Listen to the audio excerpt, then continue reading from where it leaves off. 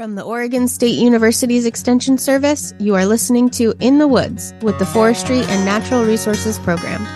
This podcast brings the forest to listeners by sharing the stories and voices of forest scientists, land managers, and enthusiastic members of the public. Each episode, we will bring you research and science-based information that aims to offer some insight into what we know and are still learning about forest science and management.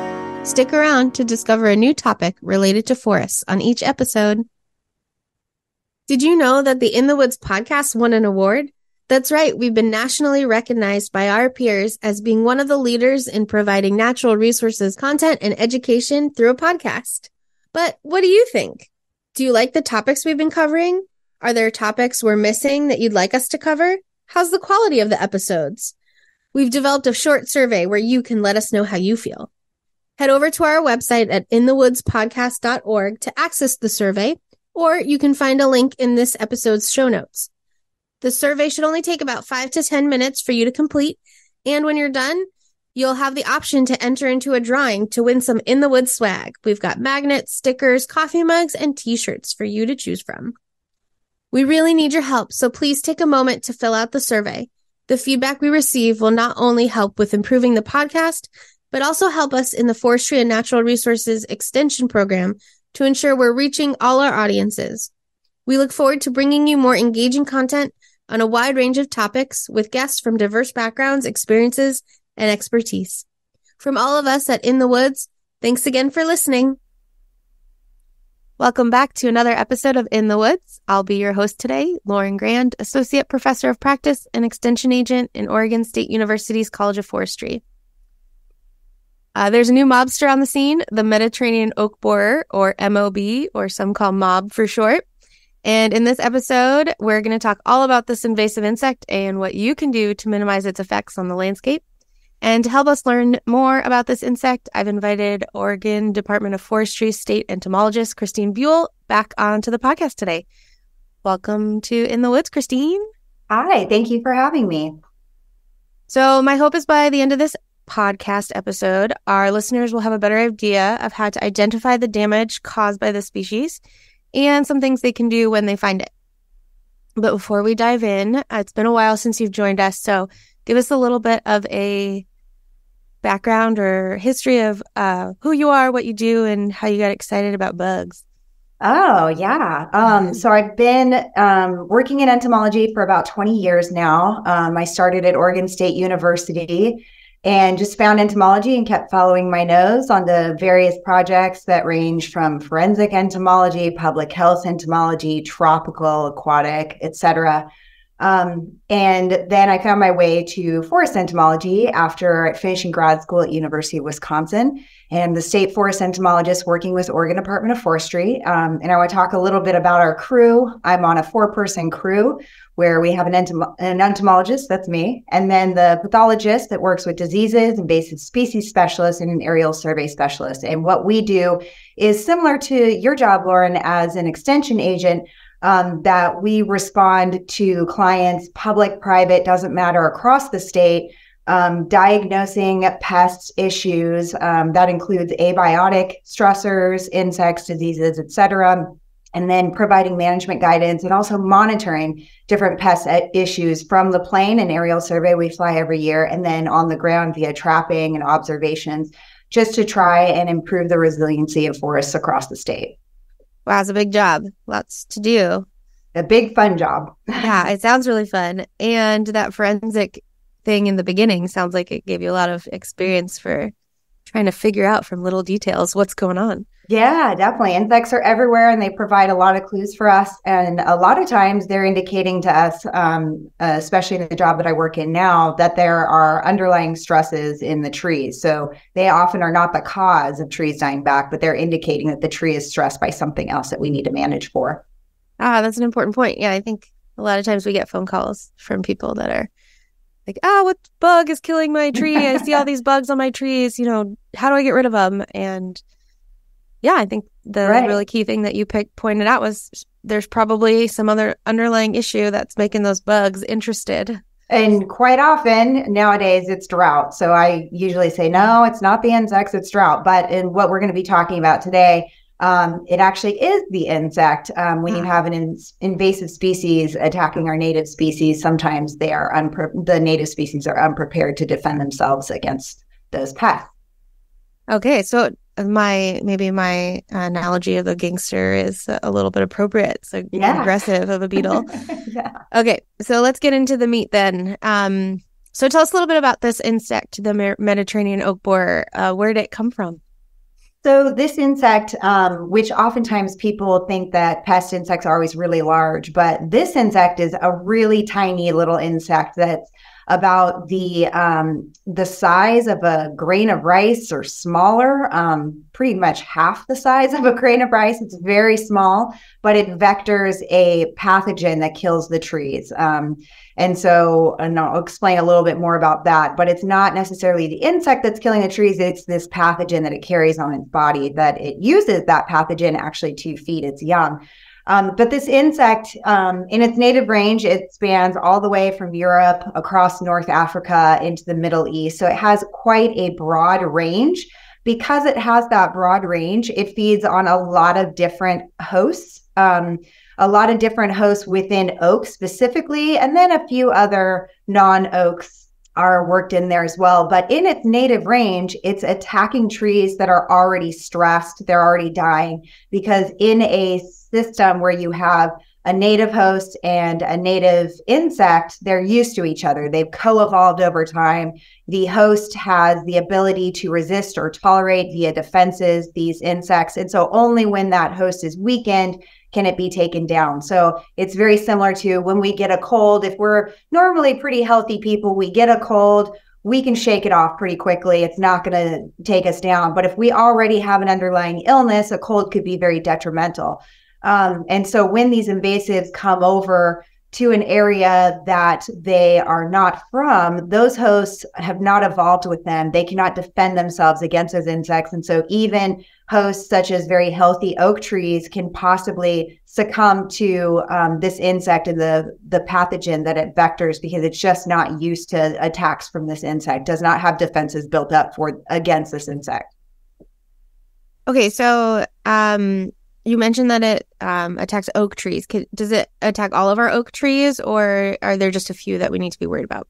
Yeah, so far, and I want to stress in this point throughout this podcast that Mediterranean oak borer, or mob as I'll continue to call it, there's a lot of unknowns here. We know very little because it's going to behave differently in the US than it does in its native range. So we're starting from scratch learning about this beetle a little bit.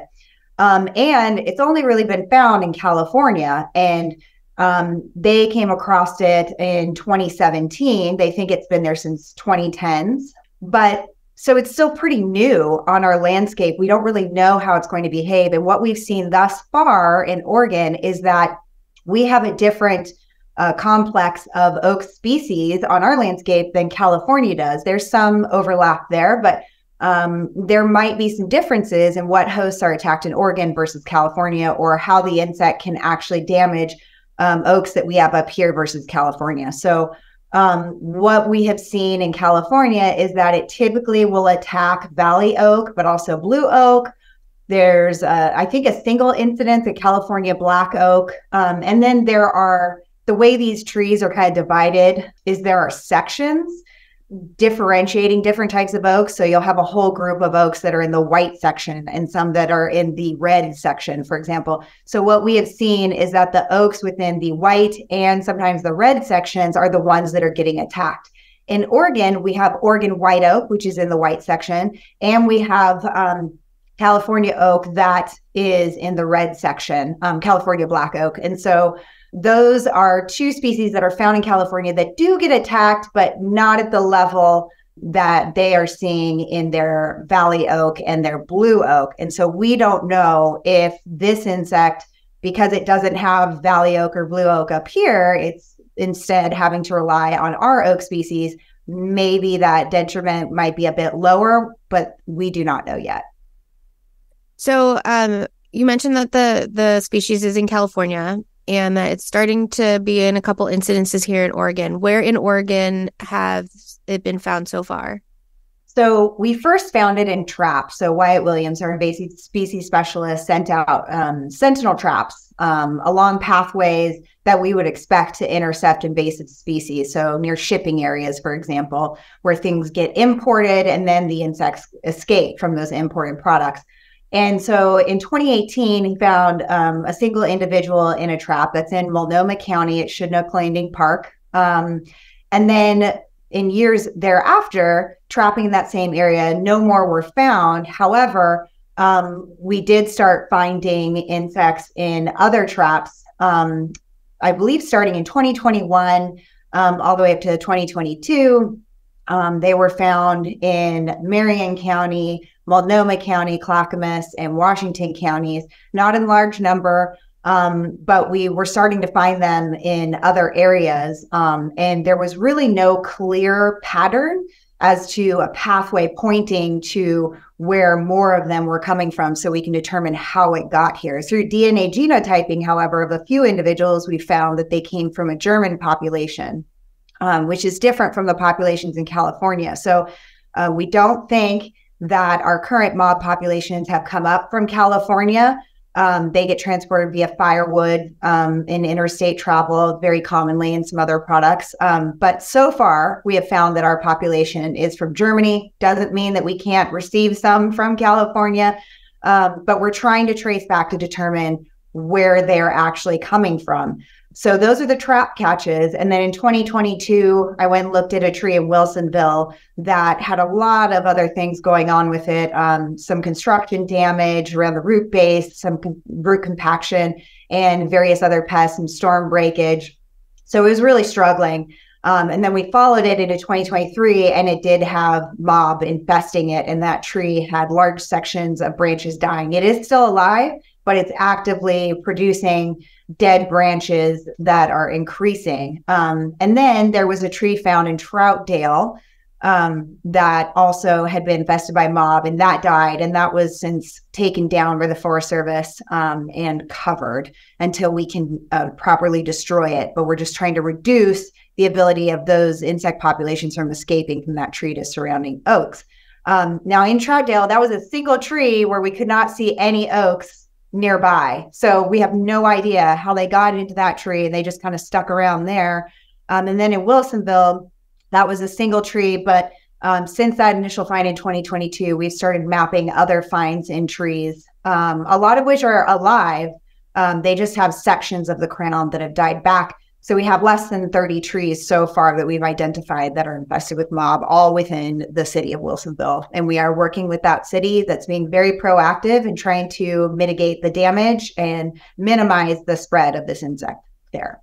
Okay, so you alluded to this a little bit in that answer about that some mob are transported through firewood, interstate travel, with people taking firewood with them, and how it gets here from other countries, and that you were sort of concerned, or not concerned, but maybe questioning how it got into that single tree with no other trees around it. So how does the species move around? Are there other ways that it moves around that people can avoid helping it move around? Yeah. So the three main ways that we've identified that invasive species kind of move around. First, they can arrive here via shipments. As commerce increases worldwide, a lot of products are shipped back and forth. And so we sometimes receive products that are not treated. So for a wood-boring insect that dives deep into the wood, they could be in pallets or packing material, or sometimes milled products that they make it through a heating process, for example. And so there are some standards that people making these products have to follow in order to ship them overseas in terms of heating them sufficiently. That's not always done to the level that we need it to be done. And then sometimes things just slip through. We have some people that work very hard at Customs and Border Patrol, for example, that are trying to find these insects before they can leave from ships and shipments. They work really hard trying to find everything, but that's a lot of stuff that's coming through, and it's easy to miss things. They get tucked away. So that's one way things can arrive in North America and in other countries, however, or in other continents, but they can also travel from state to state via the nursery industry, And firewood is a big one. And so the things that we always suggest is buy it where you burn it. Do not move firewood. When you get to your campsite, buy the firewood there. Don't bring any from home. Typically, we advise not to move firewood any more than 10 miles from the source location. That's always a good practice. And then we do work with Oregon Department of Agriculture, who is our major partner on this project, and nursery regulations where things are inspected to avoid transport of pests. Great. And I'm just like picturing people looking at chips, and these have to be really detail oriented people to just like look in all the cracks and crevices of yeah, and places where all these insects can hide. So good on them. Thanks for that work. Yeah. Okay, so let's get a little bit more into this insect, and well, let's talk a little bit about what signs might you see in an oak that's been infested or being attacked by this insect. Sure. First, I'll give a quick overview of kind of the biology, how the insect works, because then that alludes to kind of following that trail of, well, this is why these signs and symptoms are occurring or where they're occurring. So as I mentioned, it's a really tiny insect, less than the size of a grain of rice, very, very small. And they live together in a community typically. And so the female will land on the tree, burrow in, make a gallery. They're laying eggs. The eggs are hatching into larvae, developing into pupa, turning into more adults. That's just the general overview.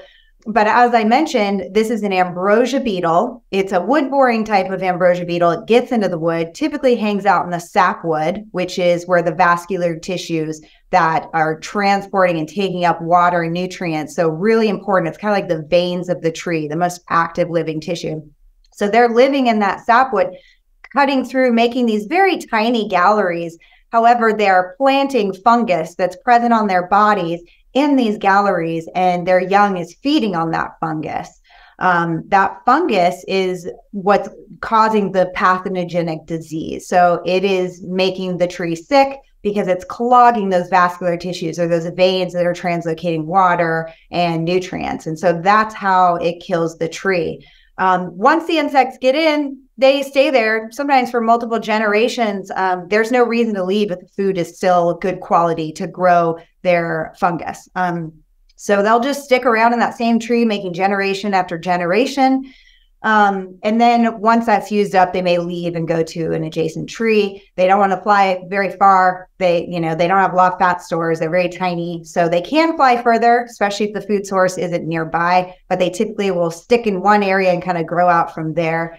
And then when they are, planting this fungus, like I said, it's clogging those vascular tissues. So it's essentially girdling the tree. It's cutting off the ability of those vascular tissues of transporting water. And so sections of branches die. And so that's the first indicator is once you're looking at an oak tree, if you see a whole branch that is dying, or a whole section of the crown that's dying, you might take a closer look because something is wrong with that tree. Obviously, it's not scattered throughout the crown. Usually they'll attack, they start with one portion. That initial population has to attack, one of the branches. And then they can move down that branch into the trunk or an adjacent branch. But it's not typically an overall thinning or just tiny little bits of dieback in the crown. Those are from other things that typically do not harm the tree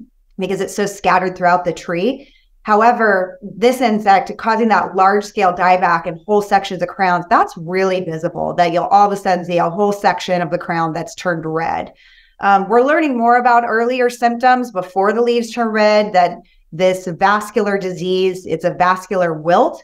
And so in some hosts, you'll see kind of a droopy looking leaf, or maybe smaller leaves that are produced in that initial stage. But we don't know if our white oak is going to behave that way. We've started catching on once we see the leaves are already red. And so that large scale dieback of the crown, typically it takes, a couple years to after infestation to even see that.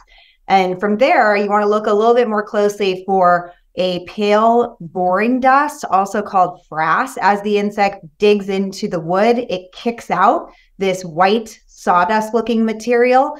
That could be in the bark crevices around the base of the tree, even caught in spider webs. You want to take a closer look there. There are other insects that do this as well. Typically, they won't cause large-scale dieback of the crown. So if you see large-scale dieback of the crown, that white boring dust, you want to report that to the Oregon Invasive Species Online Hotline. We want to know about it. We want a picture. We want a location. We want your contact info. We are following up on all of those leads. There are a couple of other things that you can look for. Sometimes you might see the insect itself crawling around the outside, but unless you're an entomologist with a microscope, you're not going to figure out definitively it's mob. But they make these galleries that are pretty distinct. It branches out, so they start at the exterior of the tree, and then they travel forward and making this kind of like, it looks like a tree. It's a branched gallery that's only entering the sapwood typically, and it's black stained. Now, there are other ambrosia beetles that get into oak that also make these black stained galleries. Their galleries look slightly different. They typically don't overlap and join up as mobs does. But again, that takes a keen eye to look at that. But if you do see a tree with dieback in the crown, you see that frass, you may look around if there's some dropped branches you can take a look at to see if you see those black stained galleries in those dropped branches. We're not suggesting people cut into live trees to look for those galleries, but if there are exposed portions where the bark has been broken off from the exterior of the tree, you might look and see if you can see a black gallery there. But those are the defining signs and symptoms for mob. We also have a fact sheet on the Oregon Department of Forestry Forest Health page called Oak Pests to kind of differentiate other things that get into oak that could be confused with mob. But anytime you see that larger crown dieback, that's something you want to get a little closer to the tree and take another look at to see if there's something else that could be explaining that dieback. Okay, so you're not recommending that if people see a whole branch die or a group of branches die to sort of cut them off to... Would it help the spread? Would there be too much damage to the tree that would cause it stress by cutting those branches? Or could you cut those branches off and discard them and potentially reduce populations? Is that something that people could do? Yeah, that's a really good point. So we are still developing management strategies that are going to be effective. We do have some ideas as we work with our California partners about some things that might work. We're not putting everything out just yet because we want to make sure they really do work before we advise people to go through the expense and the labor of doing these things. But one thing that has been bandied about is if you see the initial start of dieback in the crown, and be aware, there are many gall-making insects that squirrels go and dig after that will make little pockets of dieback in the crown. You'll see here and there little scattered bunches of red leaves scattered throughout the crown. That is not mob. We don't want you to remove that material. That could be more damaging to the tree. There's no need to remove branches that are perfectly healthy. Those leaves will drop off and then be reflushed the next year because it's a deciduous tree. It doesn't harm the tree. But if you are seeing a whole branch that is dying back, there is a possibility that you could remove that branch below the point that you see those black stained galleries. So below that, you might think that there might not be mob, and you could cut below that point and burn or chip that material on site immediately to destroy it, and you might be able to head it off. However, there might be something in that tree that's really attracting that insect, and they're going to keep hitting it, meaning there might be some other stress in the tree. It's important when you're trying to determine if mob is in a tree to clear out any other possible options as to what could be harming the tree. There are many other things. Oaks are long-lived, especially Oregon white oak can live up to 500 years. So it's exposed to a lot of conditions over those years. Storm breakage is very common, especially for large unsupported branches. Heading into winters where we have these erratic storm events, it might behoove the landowner to preventatively remove large unsupported branches that have the potential to break off. But removing too much of the crown is going to be damaging. So you really have to weigh it in terms of what is really going to help the tree now versus the long term. But looking at the tree, looking for other signs and symptoms of other things that might be going on. Like I mentioned, if there's construction nearby, if the tree is growing in a tight spot where its roots are under sidewalks and roads, it's prone to be damaged just by compaction. And so that could be a simple indicator of why a tree is dying back, and it's not mob at all. There could be previous storm damage where the branches break. You see these fungal cogs and these rotten areas in the tree. That right there could be the reason why a tree is failing. But we could also be seeing those things in combination with mob. So I definitely suggest looking for that white boring dust first before automatically determining if it's mob or not. But if there's any concern, definitely reporting it to the hotline is advised. And then back to management, burning and shipping on site once you have a confirmed mob infestation is advised. We realize that's really hard for some people. It's expensive. These oak trees can get really large. So we're working on some more management strategies that might be more efficacious down the road. So, but right now it sounds like prevention is your best defense as usual. Yeah, prevention. I feel like, a broken record. Yeah, right. And prevention. Right. And the healthier you can make your trees, the better they're going to be able to resist and tolerate even invasive insects. They may not be able to resist them forever, but it gives them more time, gives us more time to act. And so one of the preventative measures I already mentioned, removing really large unsupported branches that are prone to breaking off in subsequent storm events.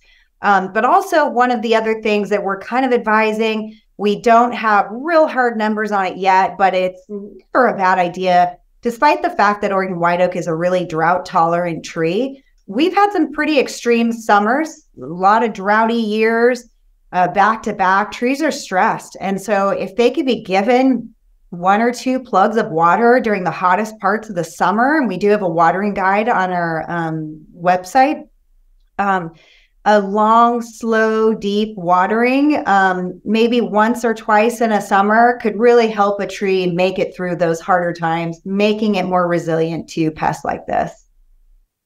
That's good advice. And we'll be sure to add links to the watering guidance and your mob fact sheet on our website too. Great. So I love this call to action that you had for everyone, was to check out their crown and make sure that they're not seeing any signs. And if they do see signs, to call the invasive species hotline. So because you want to know about it. Is there any other actions that one should take if they are considering that their tree might have mob or anything like that? Sure. Yeah. So the first question we usually get asked is, what insecticide can I treat with? That's something we're still studying. There's some preliminary evidence that an insecticide plus a fungicide might be effective. The insecticide, obviously, to prevent the insect from attacking in the first place. But if it does, just in the very initial stages, the fungicide could kill the fungus that it's vectoring. And that's really the culprit of the tree mortality. We do not have enough information to advise this as a treatment plan.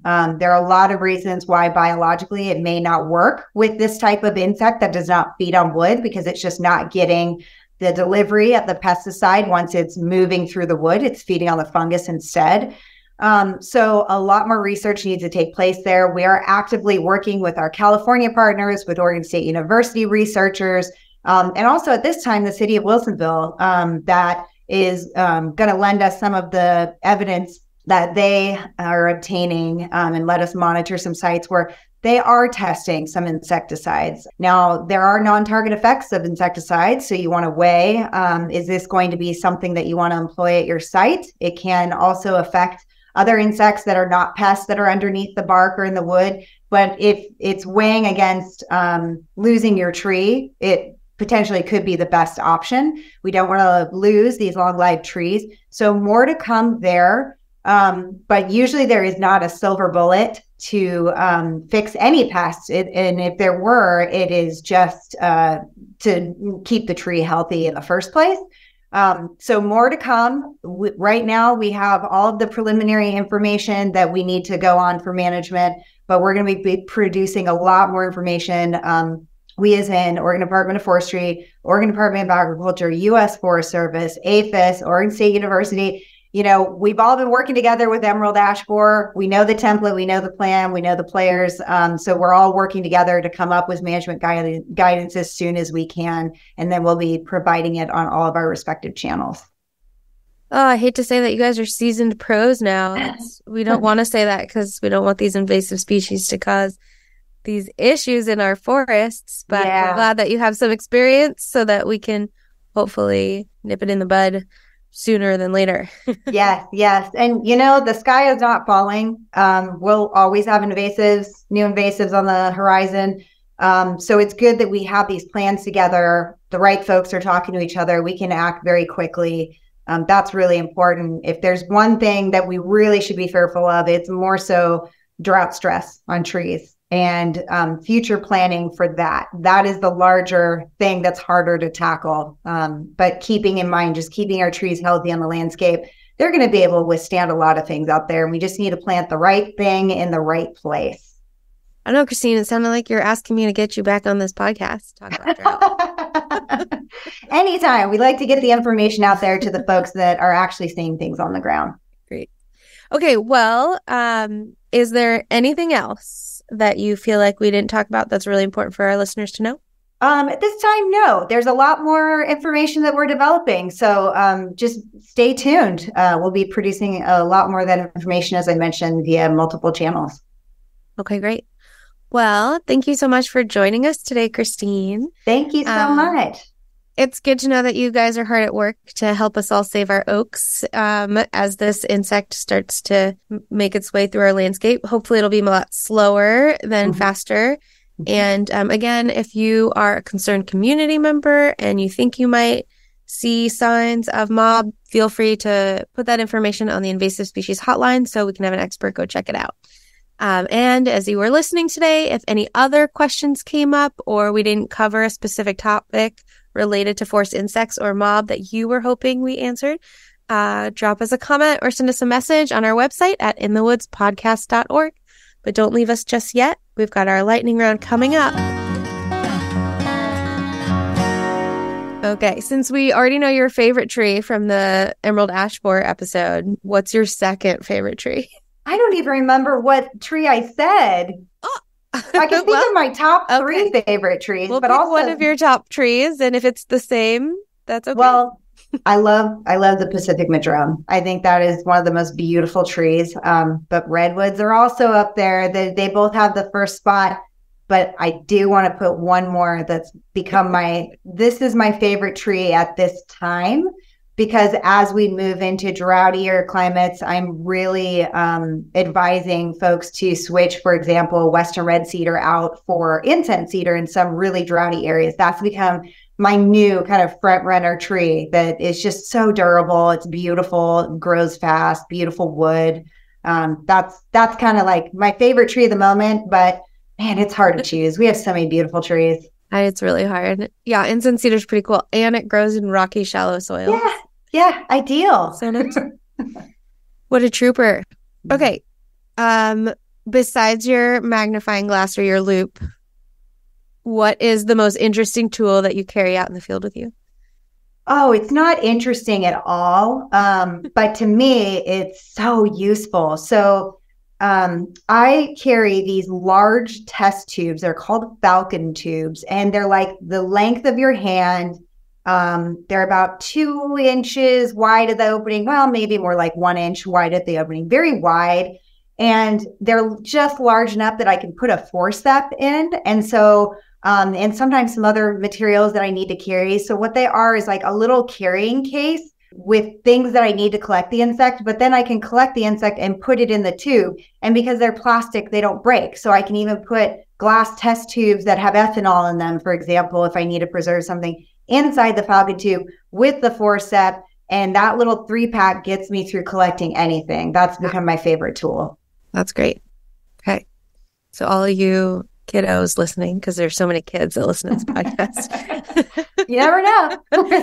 Now when you really want to look at bugs, we're all kids at heart, right? Looking at collect the bugs and check them out in those falcon tubes. Cool. Yeah. I always say, like, people ask, how do you get into entomology? And I'm like, well, I'm a kid that never grew up, always poking around in the dirt.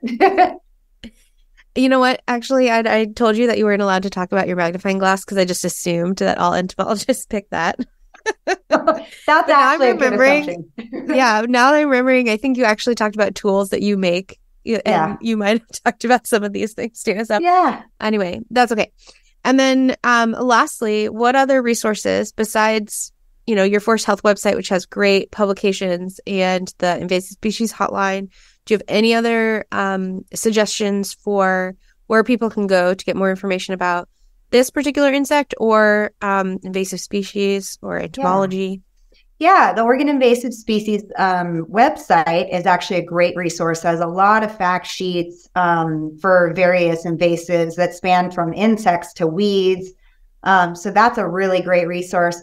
I just would caution people when you go Googling, it's kind of like, when you're looking at WebMD or just looking for symptoms of something you're sick with, really pay attention to your source material. And quite often, if it's produced from a university or a state or federal agency that's involved in natural resources, a lot of that stuff is fact checked. That stuff is typically right on point.